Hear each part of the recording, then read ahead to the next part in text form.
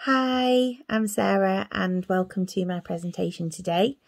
Before I get started, I just want to say a really big thank you to Emma and her team for putting together the event and allowing me to come and deliver some of my work and my information to you all. In terms of the presentation, it is me talking, and I've got a few things to show you. But I do hope you take away some information and knowledge and that you enjoy it.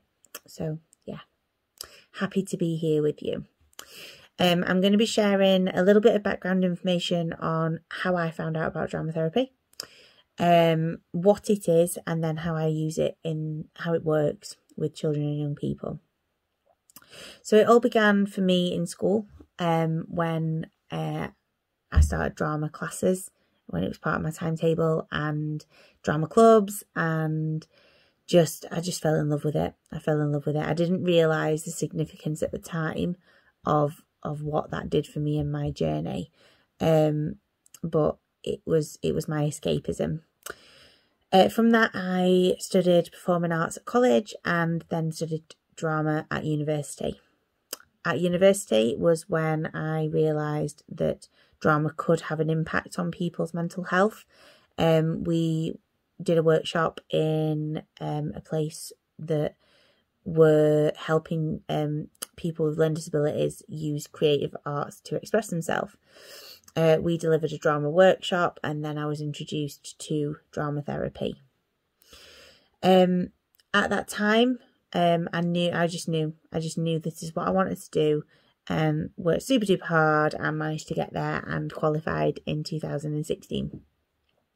Since then, I've been successful in working in secondary schools, primary schools, the charity sector, and now I'm working for a private adoption support agency, as well as a primary school as well.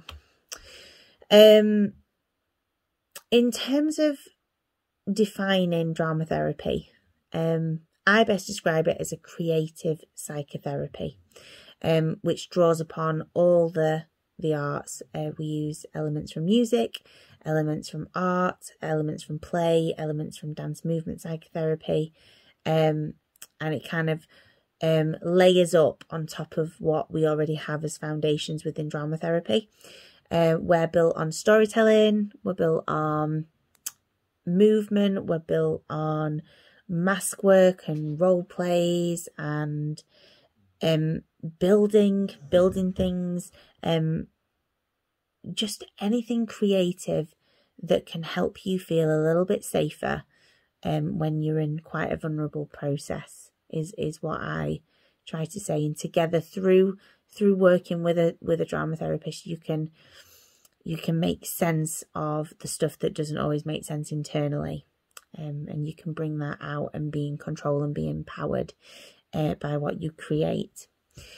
Drama therapy you can find in a variety of settings. The NHS, I know CAMS have drama therapist. The charitable, private sector, prisons, care homes. You'll find drama therapists everywhere. We are adaptable, and although I choose to work with children and young people, it can work for anybody, which is fab. In terms of the actual work that I do, so drama therapy is definitely a body focused therapy, which is something that I have always had an interest in, but since recently, over the past couple of years, specialising within neuroscience, I've managed to make even more links as to why drama therapy works so well, particularly with traumatised people. So just a tiny bit of theory to help understand a little bit more about how drama therapy works so well. So I come from the view of working with children and young people who've been traumatised. A lot of trauma happens pre-birth to the children I work with, both in the school and the adoption agency. And then post-birth, often you found in abusive situations or just traumatic experiences. A lot of people don't understand that trauma can be anything. Trauma doesn't have to be the big scale stuff. It can be as simple as stubbing your toe, and that's actually a really painful trauma to your body, and that will then make your brain respond in a certain way. But with the children that we work with, it is significant trauma that usually has happened pre-birth and post-birth. So in terms of brain development, I have a jigsaw that I use with the children just to help them and empower them with something called psychoeducation. Psychoeducation is one of the earliest things I do with children whilst getting to know them and building a rapport and building that safety in the room, just so that they can start to feel a little bit more connected to their bodies and their brains and understanding, oh, okay, this is what's happening. So this big white part is what I call a thinking brain with children. It's your cortex. But this brain stem is the most important part for children within our sessions. So what I explain to children is that when you are growing pre-birth, you don't have a thinking brain. What you have is your fight, flight, freeze response, but mostly you have your brain stem. Your brain stem is in charge of all those feelings in your body. So if ever you detect danger, which you can do, but you can't make sense of it, it gets held in the body, and the body remembers everything, all in the sensations and the belief system and the nervous system.